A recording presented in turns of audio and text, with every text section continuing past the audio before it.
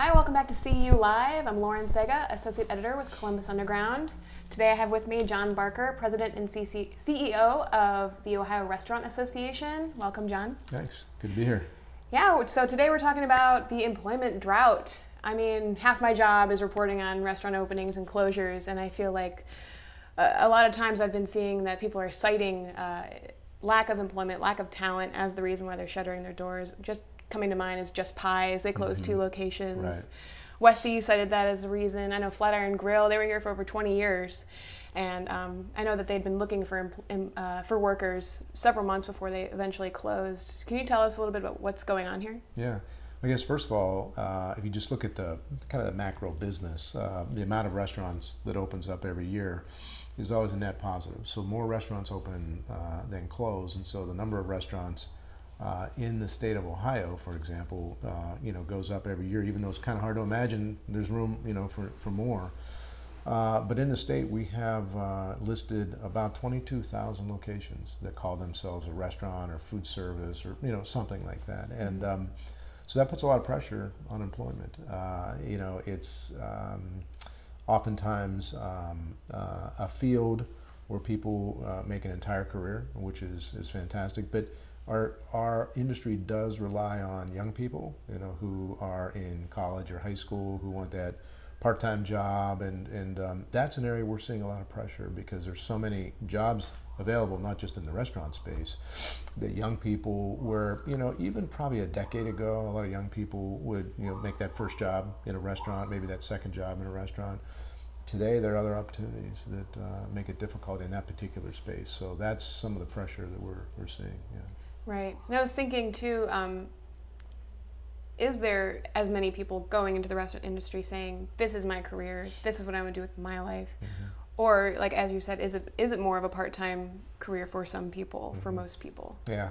It's really dependent, on where. So, for example, in the city of Columbus, a good example, this has become a foodie town now with all the restaurants. This is absolutely a career.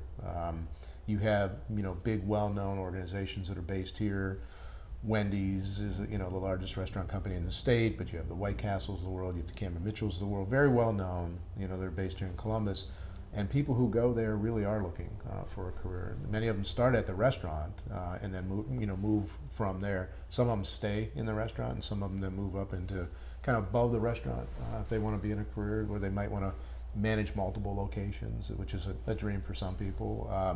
And then others want to get into culinary or other support roles, in organizations. And so, yeah, Columbus has really changed from that standpoint. You have a big group of people who see this as a career. Mm-hmm. We see it also in places like Cleveland and Cincinnati. They have a really big culinary scene that has improved just tremendously in the last 10 to 15 years. Mm-hmm. Yeah. So you mentioned those bigger companies. I'm wondering about the difference. Like, is a Cameron Mitchell more likely to sustain its talent than like a mom and pop shop that just opens a one-off location? Yeah, this is comes down to such a simple kind of principle, but it's hard to execute.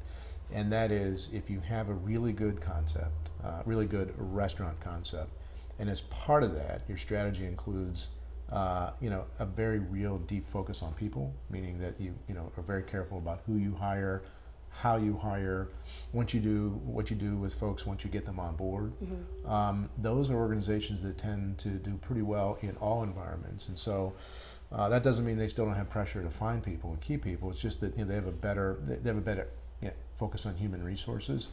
And Cameron Mitchell is pretty legendary with this, right? They talk about people first all the time. It's not just they talk about it; they actually do it. Right. And so, therefore, their retention rates are higher than maybe other companies that don't have that. But by the same token, for every Cameron Mitchell, I know a lot of owners who may have one location, and they're staffing and they're doing just fine, because they have such a great operation. And they treat people and they bring folks in and they know, well, maybe this young person's only going to be with me for 2 years, but here's what I'm going to do for that person, right? They're going to get an opportunity to work here, get good hours, learn a lot of skills, and even though they might go on to do something else after 2 years, that was a great experience for them. and then what great word of mouth that turns out to be in terms of advertising, because then that young person tells another young person, Right. hey, I had a great experience somewhere, you got to consider that for a job. So Sure. yeah. Do you think retention at all has to do with healthcare, benefits, things that people can get out of a job besides a paycheck? It's the whole package. Some people, if it's going to be your career, you're very interested in all that, right? You want to know what the compensation is. You want to know, are there opportunities for benefits? Are there opportunities, for example, for advancement? Are there opportunities for training inside of an organization? And that is somewhat dependent on the size of organizations. If it's literally a one location restaurant, it might be harder for that operator to offer all those things. So they're at a little bit of a disadvantage from that standpoint, because the restaurant business, even though it's growing and there's a lot of excitement in the restaurant business, a lot of culinary excitement, restaurant business can still be fairly tight margins from a profit standpoint. So if you have one location, it may be difficult for you to do some of those additional things from a human resources standpoint. Mm-hmm. So I know that you've said before that workforce is one of the number one priorities for your organization, for ORA. What kind of efforts are you working on in that realm? Mm-hmm. So we do research regularly with our members, and in addition to that, we have access to the research that comes from the National Restaurant Association. So that's the mothership to the ORA. And what's so great about that is that we see these trends, right? And we see it real time. And one of the trends we saw in the last couple of years is that workforce went from number 2 or number 3 in terms of the concerns that restaurateurs have to number 1. And it's now not even close. It's number 1 by a big distance. So knowing that, as we put together our strategic plan looking out, called Vision 2022, it came as one of our top 5 initiatives to focus on workforce. And so it's a major initiative we have underway, and it's everything from simply in town here, we have a local restaurant alliance that we hold a meeting about every month. Local restaurateurs come together, and we have different topics every month. At those meetings, oftentimes we bring in groups that offer and help to potential employees who are coming through second chance opportunities. So we've had in the Urban League, and we've had in the Alvis House, and we've had in groups like that to be able to communicate to our restaurant owners, here are some opportunities for you, that you may not have thought about as an opportunity to find workers, to find people and give them that second chance.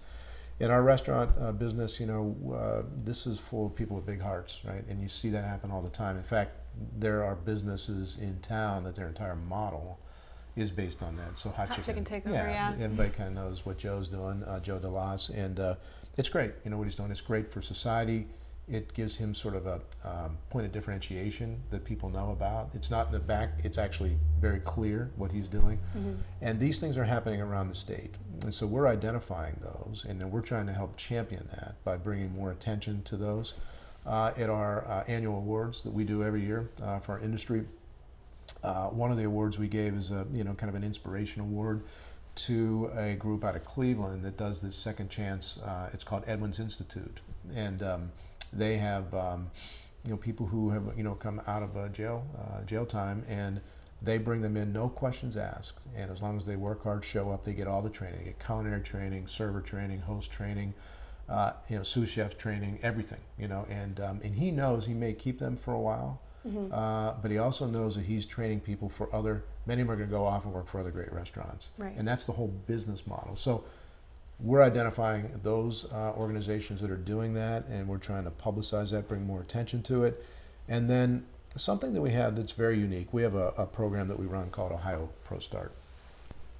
And ProStart's a program that sets up culinary and management training for essentially juniors and seniors in high school. Okay. We have 57 schools that we Starting work them with. early. Yeah, and so they get into that program. And so what we're working to do is connect all the young people who are coming into that program. And then we've created a college consortium, so partnering with over 20 colleges and culinary schools and community colleges around Ohio now. We're building out this consortium to build this group of schools that are ready for these young people coming out of these programs, and offer them, in many cases, very nice scholarships to come to their schools. So getting them into that kind of post-high school opportunity where they learn more and decide, is this really what I want to do with my life? In many cases, the answer is yes, because they get to go through that experience. So they could come out of a certificate program, or they could come out of a 2-year program, or they could get a culinary degree. We have a great culinary school right here in Columbus, Columbus Culinary Bradford School. Some of them go into a 4-year program. So for example, Ohio State has a hospitality program, which is a 4-year program. So what we're trying to do is set up this pathway for young people. It's hard, right? When you're 18, 19, what are you going to do with your life? It's very hard. And so creating this pathway, and then what we have at the end of that, right, is obviously, kind of the end of the rainbow. We have all the employers who have the jobs. Right. And so what we're trying to do is connect all the dots. So we have the high school programs. We're now, connecting with all these great culinary and college programs and community college, and then connecting it out to our employers, and so that they're ready. They might give those young people who are going through that, might give them a part-time job or give them an internship, right, and start that pathway so they can actually see, hey, when I get through all this, I can actually go work in this industry and have a great job. Right. Yeah. Right. I want to go back to what you were talking about with restored citizens and giving them a second chance. I know that you pinpointed specific businesses that are willing to take that on as their sole workforce. Do you find it hard to popularize that idea among the restaurant world in general? Is there hesitation, or are we kind of moving past that? Yeah, I wish there was no hesitation. I don't think, from a social standpoint, I don't think there's any hesitation. Our industry does tend to be, some of my peers, because I was in the restaurant business for a long time. I was at Wendy's for almost 20 years, and my parents had a mom and pop. And some of my peers call us, we're the kind of the industry of misfits, right? That people just end up in this industry, even though they may not have thought they were going to, but they end up into it. But I don't really call it that. This is an industry of such big hearts, right? People that are in this industry who have a little bit of success. I've never seen an industry where people give back more than this one. And so socially, we're the industry, right? We're the ones that kind of get this the most. And so what I think is the challenge sometimes of making those programs work, because it does require a little extra effort, it does require some paperwork, some follow-up, right? You have to work with people who might be coming off a difficult time in their life, and so you got to have programs ready for that. It's not the same as hiring maybe a regular employee. But if the commitment is there, we know that it works. And I think that, with the employment scenario as tight as it is, I think smart companies are going to look at this more like the Joe DeLoss model, right? He's turned this into something, and now, Joe had one location here in Columbus, and now he has multiple locations. He's going to Cleveland, and he's taken the model, he's put the model together. Now he's being able to stamp it in additional places. Shown it can succeed, yeah. Yeah, and it works. Yeah, and by the way, it's very inspirational. You go into Hot Chicken and meet a couple of the employees, which I've done, and it's inspirational to hear their stories, and they're turning their lives around, and they love the industry now. And what they really love is they found a home, and they have that heart for hospitality, and they get a chance to use it. So it's exciting to see it. It's going beyond the factors that we've kind of already discussed. I know that the unemployment rate in general is at a low. Maybe not the national average. I know the national average is around 3.6, and we're hovering around 4.6.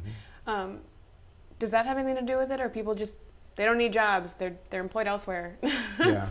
Well, the numbers are just the numbers, right? Those are the averages. We know that kind of behind the numbers, high school kids today have more opportunities than ever, and that's just the truth, right? And because if you look at it over time, look at the data, the number of jobs, and so they can be picky. When the economy is more difficult, you don't have that opportunity, or you got to take whatever job is sort of out there. But that goes in cycles. Right.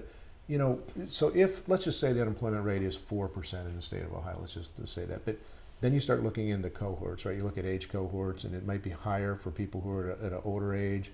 It might be much lower for people who have great education.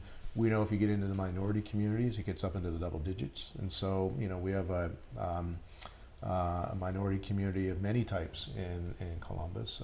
We have a big population of Somali immigrants. Right. And so getting them all inculcated into the community and making they're comfortable going into jobs and professions maybe that they hadn't thought of, and making sure that we create those pathways for them so they can get enough training to make that entry. That's really I think the important point. And fortunately we have in Columbus, with the mayor and city council and all the local business groups, they do work together here really well. And you hear that a lot, right? How the Columbus way. Yeah, we cooperate. Yeah. And so that's our opportunity to keep working that, to get those unemployment rates down in all these categories, all these cohorts, and that would be good for Columbus. Now, that may not be great for the restaurant industry, right?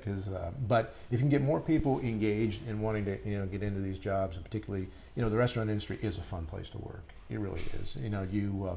You're around typically a lot of energy, and it's fun, and people are happy when they come into your restaurant when you're working there.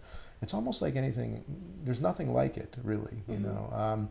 Maybe some retail jobs are like that, but retail's changing so dramatically. Restaurant business is still, you come into a location, if you go to the location.